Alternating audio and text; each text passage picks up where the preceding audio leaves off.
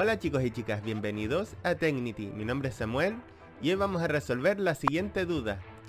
¿Cómo comprar un juego de Xbox con tarjeta de crédito o débito? Pues si quieres saberlo, quédate hasta el final del vídeo. ¡Comenzamos! Para ello vamos a configuración. Una vez situados en configuración, pulsamos A. Nos situamos en la opción cuenta.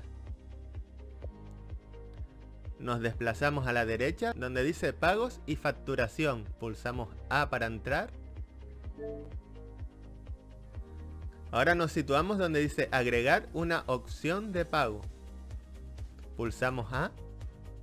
Y nos aparecen dos formas de pago, mediante tarjeta de débito o crédito y mediante PayPal. Nos situamos sobre tarjeta de crédito o débito y pulsamos A. Una vez aquí escribimos el nombre del titular de la tarjeta, tal cual aparece en la tarjeta de crédito o débito. Pulsamos A para que nos aparezca el teclado y escribimos lo que nos aparece en la parte frontal de la tarjeta. Escribimos el nombre y los apellidos. Una vez escrito, pulsamos el botón de las tres rayitas.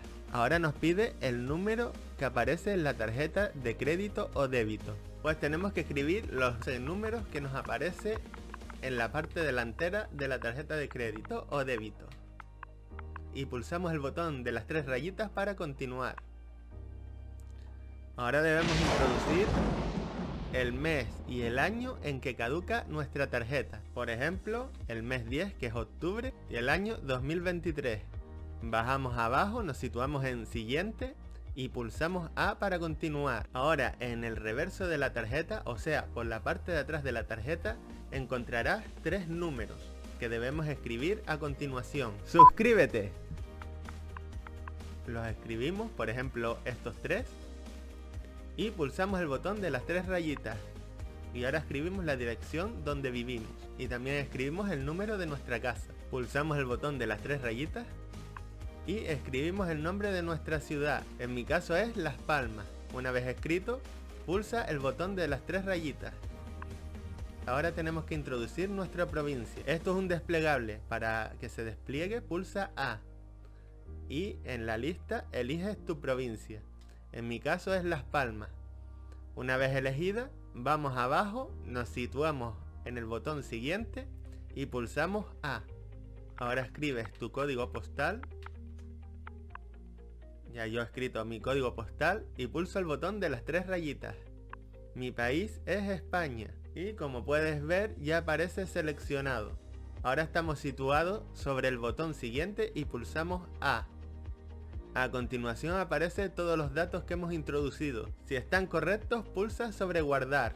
Pulsamos A. Ahora vamos a la Store, pulsamos A.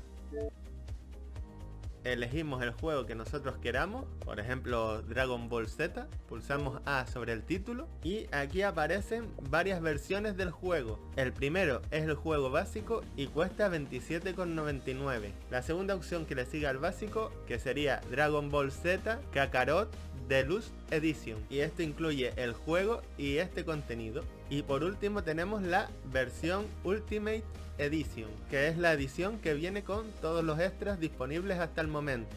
Y aquí puedes ver toda la información. Pues eliges la versión que deseas comprar, pulsamos A. Si estás seguro de comprar esta versión, pulsa A de nuevo. Y aquí nos aparecen nuestros datos de pago. Pulsamos en comprar y ya hemos realizado la compra de nuestro juego. Pues eso es todo, amigos. Hasta pronto.